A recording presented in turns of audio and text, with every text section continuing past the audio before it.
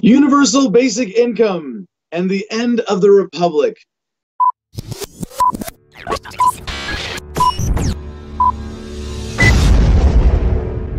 This is a column on thehill.com.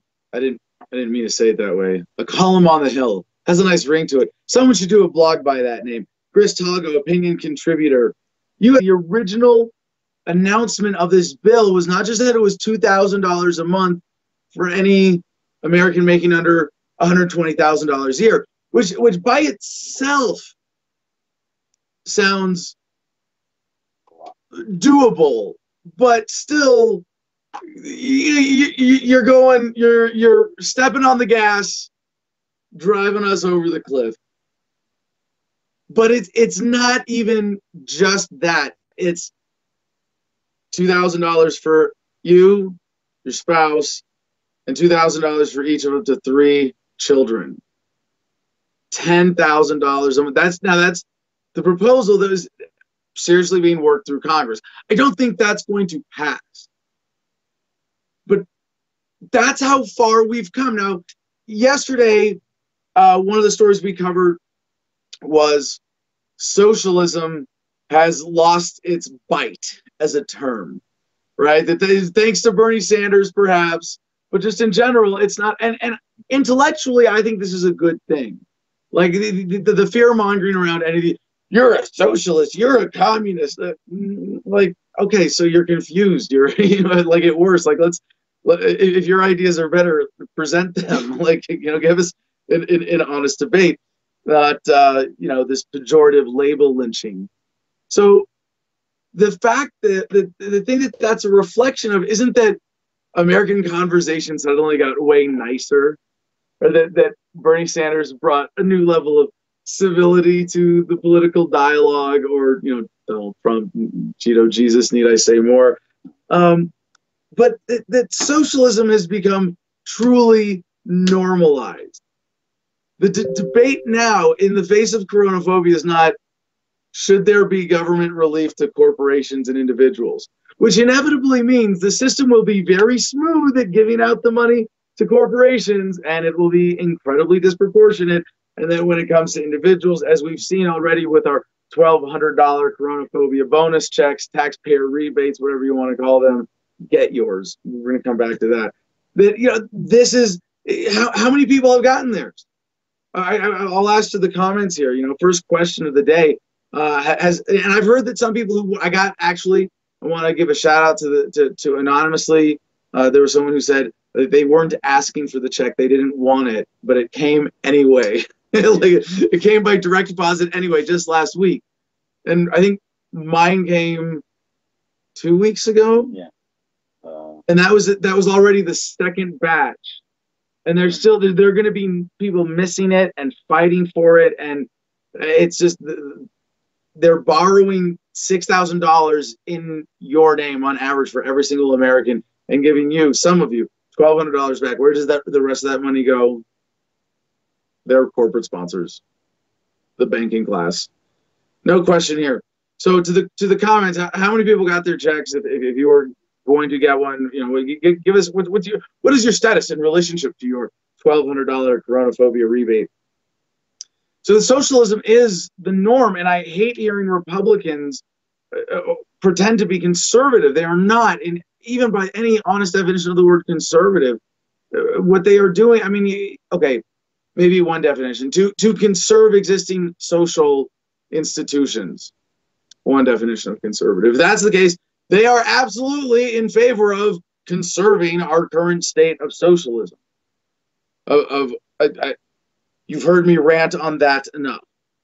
If you don't know how far into socialism we are in this country with Social Security, Medicare, Medicaid, social, I'll stop myself there. Those are the big obvious ones. But everything that government has a monopoly or quasi-monopoly or major financial role in is a form of socialism, and it is a matter of degrees. And yeah, it's laughable to think that any Republican in Congress is in any meaningful way. I guess Thomas Massey, I got to give a shout out to Thomas Massey, the one exception for doing his darndest as an individual to stand in the way of the stimulus package as the one objecting vote, calling for a roll call when everybody else wanted to pass it by unanimous consent. So and the title of today's podcast, UBI and the End of Government as We Know It, is a deliberate adaptation of this column, Universal Basic Income and the End of the Republic. I am not in favor of maintaining such a large centralized government as we have in the Republic today. And it's not really a republic. The Republic is supposed to be a confederacy of sovereign states. We clearly have distinct subsidiaries in states and counties and city governments and parishes and so on. But are they sovereign states come together in a union, or are we one governmental structure with some subsidiary geographical subunits? I think the second is a much more accurate description. So the end of government as we know it. Not only is this going to drive polarization, as we covered in yesterday's podcast, the bifurcation of the economy, the blowing up of the black market, and today's opening segment could be seen as a sequel to that, because there's so much to unpack economically to understand what's going on here. So back to the column. Since the onslaught of shutdowns to flatten the curve and prevent the nation's healthcare system from being overwhelmed, more than 30 million Americans have lost their jobs. The unemployment rate has skyrocketed to 14.7%. Families throughout the United States are struggling to buy food and pay their bills because the government will not let them return to work. I love the accuracy of this compared to most of what we're hearing in the mainstream media. Obviously, this is an opinion poll, and I want to again point out that this is Chris Talgo, and the difference in the honest language here is that he's not blaming the coronavirus. It's because the government will not let them return to work. Nothing with the virus justifies any of the shutdowns whatsoever. First of all, because you as an individual have a right to determine your own level of risk in interacting with the rest of the great human petri dish. You have the right to stay home. You have the right to go out with masks and gloves. You have the right to maintain social distancing. And if that's the new norm, that's great. And for government, if there's anything for the authority to step in and do here, and I wouldn't want it to be government, of course, but even at the community level would be to say, look, if you hold a concert now, and we got a great story in today's show about a concert happening or not. Very interesting where this is going with people fighting back against the lockdown. It's beautiful to see that nearly every American, or I should say nearly, but the majority, the majority, a clear majority, I mean 60, 70% of Americans are in some way civil disobedience activists right now. Like, it's a beautiful thing to see. And that's only, if only by default. I mean, half the country's civil disobedience activists completely unintentionally, because they can't do anything other than completely stay at home and go nowhere and talk to no one without violating one order or another, because they've been living under contradicting orders from federal authorities, state authorities, county, and even city authorities with different policies. So one more thing about this unemployment issue first, this clearly understanding that this is a forced unemployment crisis. That is the meat of what we are dealing with right here. 14% unemployment, that's the government number. Now, if I recall, so a little more background for the segment, when they calculate the unemployment numbers, they drop anybody off who's not actively looking for work. So if you've given up, so when they started with whatever they said unemployment was at the beginning of this crisis, and it blew up to this, there's a shadow stat behind it. There's a whole other number, like a demographic of people that just aren't being counted in this at all. So when they say 14%, I remember, when I was studying this when it was like around 8%, some estimates said, hypothetically it's as high as 25%. And that might be really including people that should be dropped off. But it was some multiple more. Now, is it some multiple of 14%? No, but it didn't go from bad to worse. It went from worse than they were telling you to much shittier than they're even admitting now. So that's my point there. To date, Congress has allocated more than $2.4 trillion in coronavirus-related economic aid, from the CARES Act to the Paycheck Protection Program. Congress has tried to keep businesses afloat and employees on payrolls. Obviously, as the most recent unemployment report shows, this stopgap strategy is not working.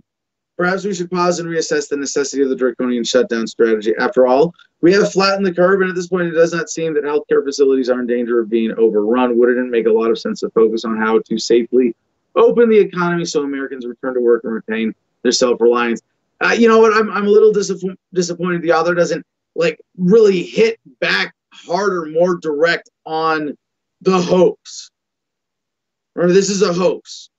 The coronavirus, the idea that coronavirus, which is a truly real pandemic, is anything more than another barely special bug in the global human petri dish, is a hoax. That it justifies any of these abnormal reactions, and they first justify this. Remember, think back just a couple months here.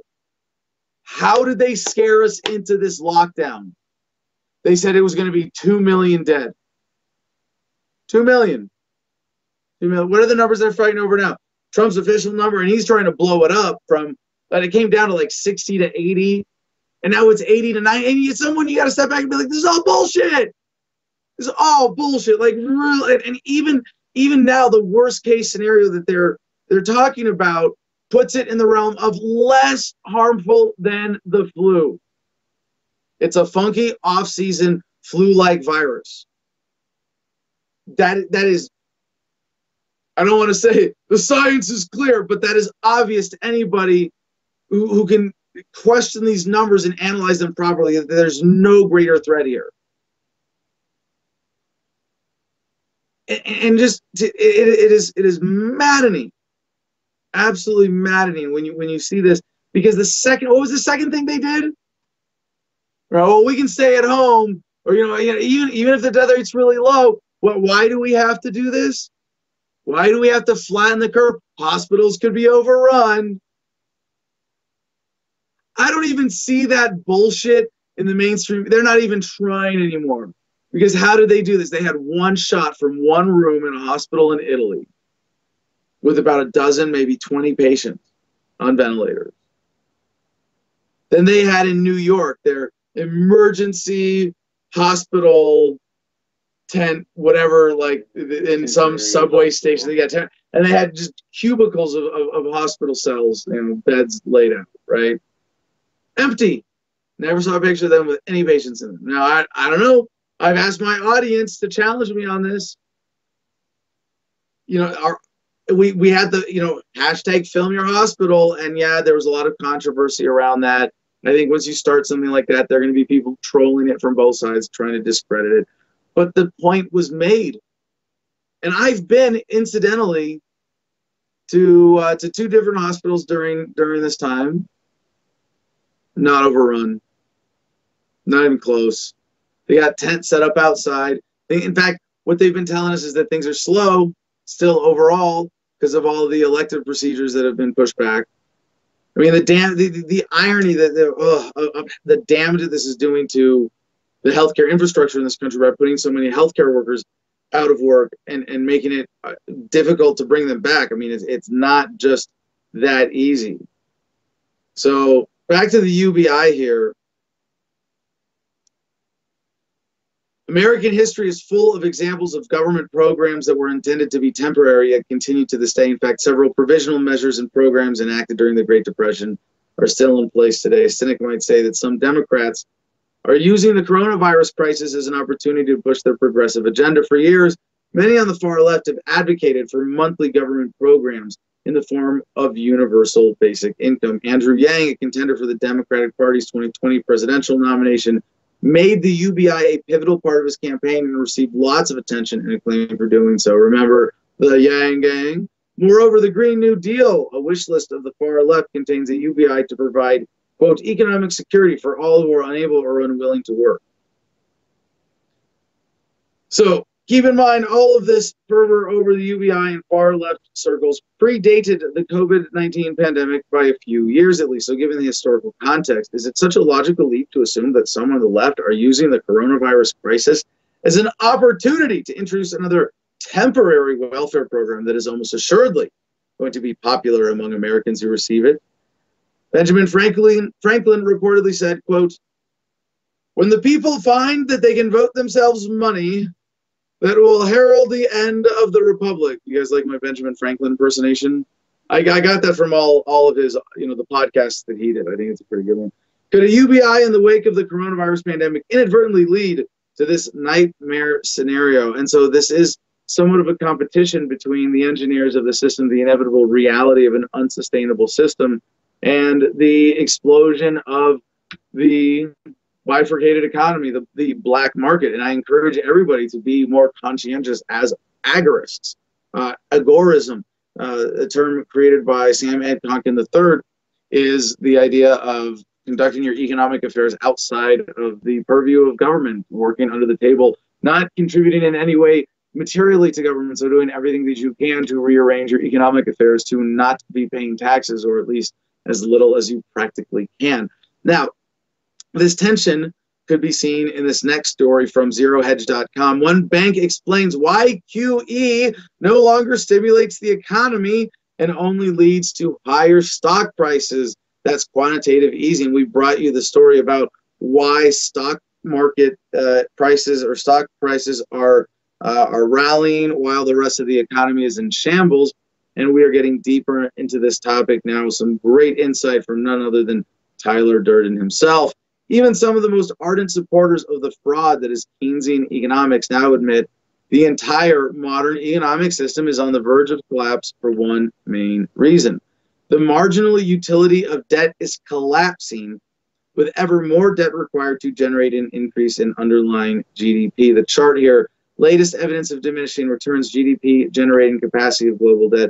You know what? Let's skip this chart just to the next part. And tied to that is another reason why any day now the current system may be the last. The marginal utility of every new QE is now declining to the point where soon virtually none of the money created by the Fed out of thin air will enter the economy, and instead will be stuck in capital markets, resulting in hyperinflation for asset prices. Hyperinflation. I get so excited. Resulting in hyperinflation for asset prices, even as the broader economy collapses. Or as BMO's Daniel Creeder writes, QE is fed through the real economy in a slower manner than previous QE campaigns. And for each dollar the Fed's balance sheet has grown, M1 money supply has increased about 32 cents compared to 96 cents and 74 cents in QE1 and QE2. The expansionary policy thus far has mostly resulted in increased asset prices. So let's see if I can unpack all of this into layman's terms that I would have understood before I read Ron Paul's and the Fed. So quantitative easing is their bullshit propaganda term for creating more money out of thin air. And what they mean is that each dollar on the Fed's balance sheet, that means that the Fed has lent money to the banks. What has it led to in the M1 money supply? Well, M1 money supply is the money in circulation.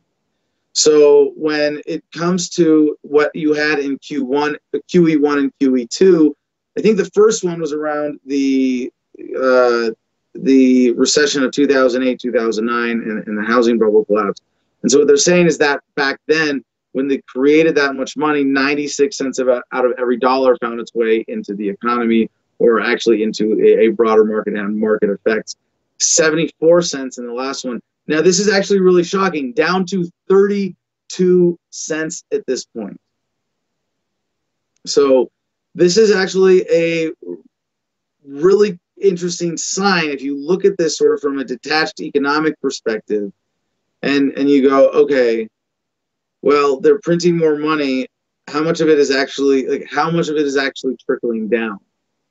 And is this intentional or not? Like, obviously, it's not unintentional in the sense that, oh, whoops, we didn't mean to do that. Like, but is this, for them, is this a side effect, or is this, part of the desired effect? Is it just like, hey, guys, guess what? Remember when you printed all that money before?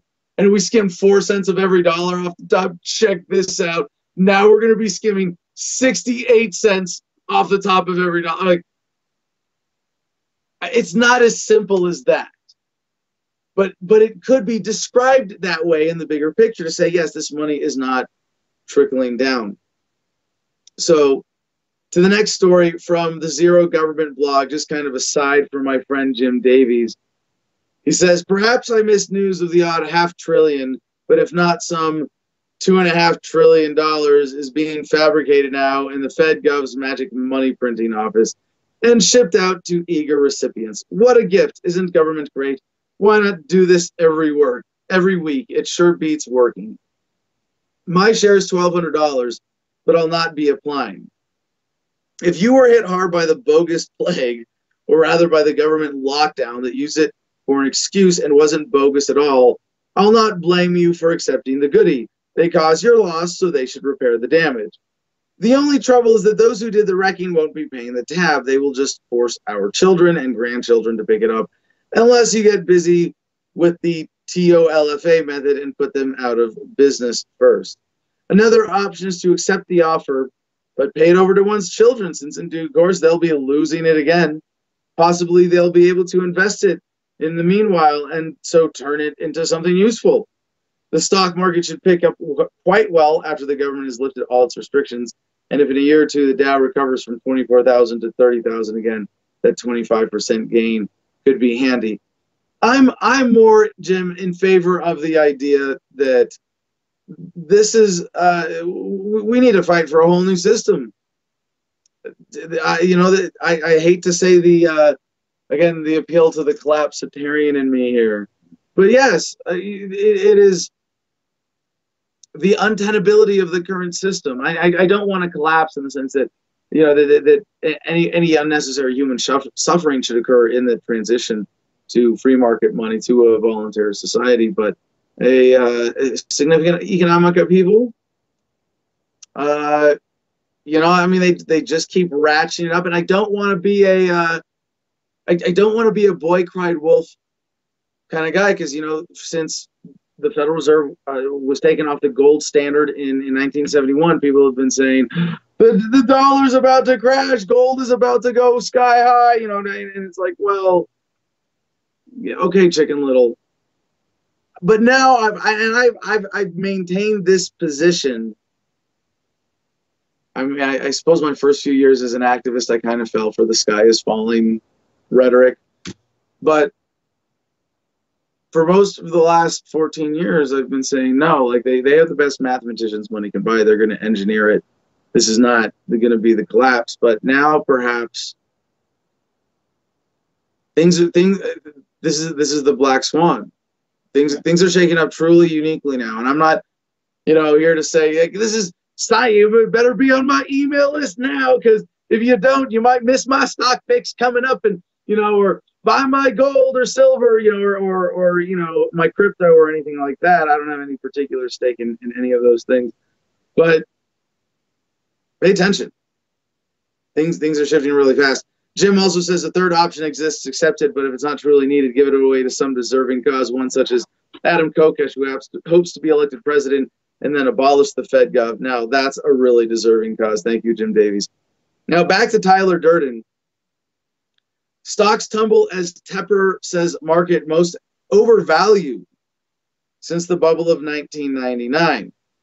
So the point I want to underline here is that not only is the stock market generally a casino where the house always wins and your retirement portfolio always loses, or at least on the whole, as we know how the manipulation goes. You wake up one day and the money just isn't there in your account anymore.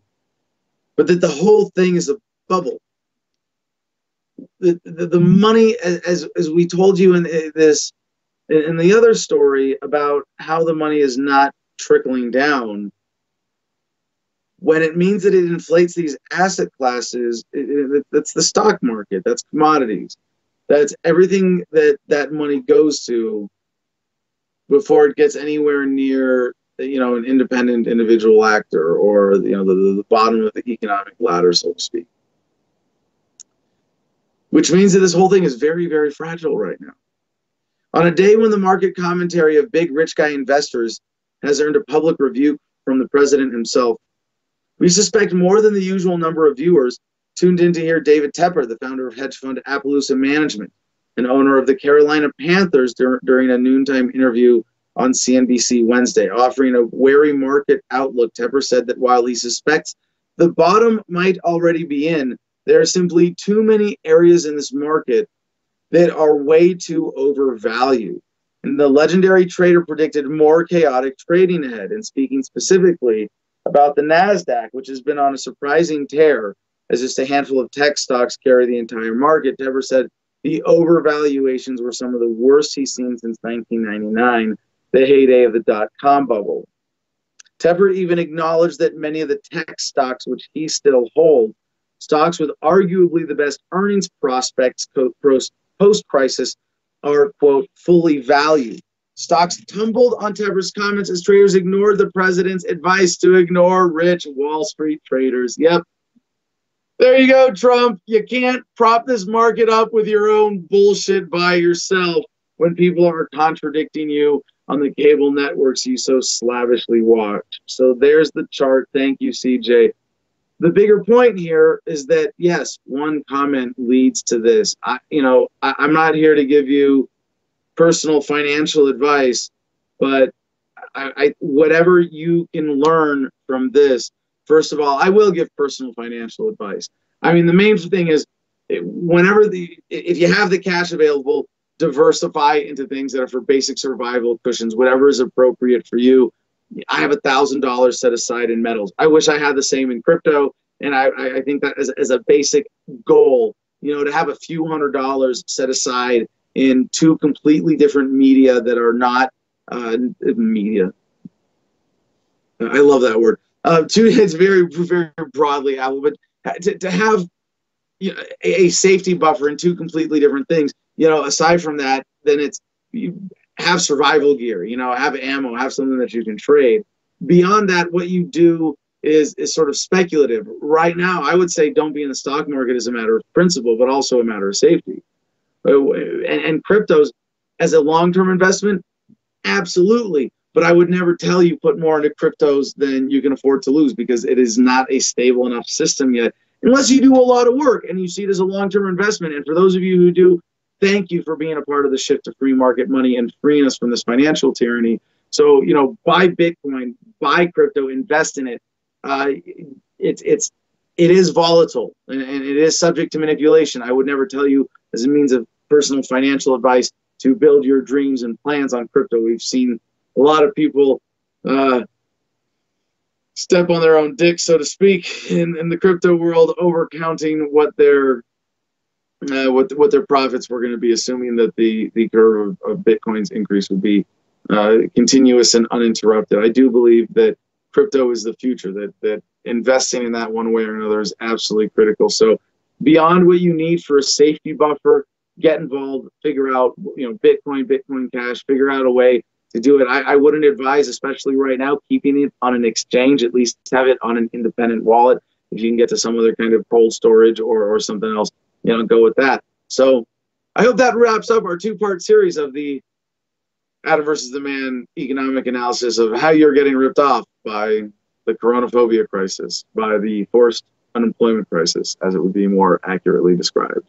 And today is Thursday, May 14, 2020. Another long intro there. Hope the comment crowd has enjoyed it. Ladies and gentlemen, in the studio, Comment Jim Freedom. Hey. All right. Yeah, we got YouTube is actually exploding right now with their own little conversation. So it's been a challenge sort of keeping up and filtering out which ones are their own conversations and which ones are trying to get to you. Excellent. So, hey, do what you do, First, I'll start with. Yep, that's what Super Chats are for. Thank you, CJ. Through the noise, yeah. So first you started with the who got their money question.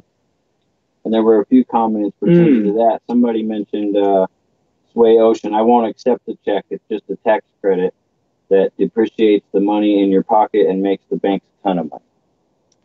So that's her opinion. No, take it. No, this is so wrong. Take it. And this is really like, I shared something on Twitter the other day, and I wish I could remember the guy's name. He's another former Marine who does a business helping people pay less in taxes, and he wrote a piece that's gone viral on Twitter called, well, I think it's just that he's had it up on his profile for a long time, but thousands of retweets, and it's why you have a patriotic and moral duty to pay as little in taxes as possible. That means you also have a moral and patriotic duty to take as much money from government as you possibly can, as long as you're not encouraging them or helping them or supporting them take more money in doing so. And generally, you're doing the opposite, because when you let government keep that money, it's more money that they can use to hurt innocent people. So take it. If you don't, your dollar will still be devalued by other people spending that. The best thing you can, if you really want to take, an absolutist moral position here of not wanting to even hold or those dollars or use them, then trade them out for crypto or metals immediately. All right. But don't let the government take that. Don't let the government keep that money, please.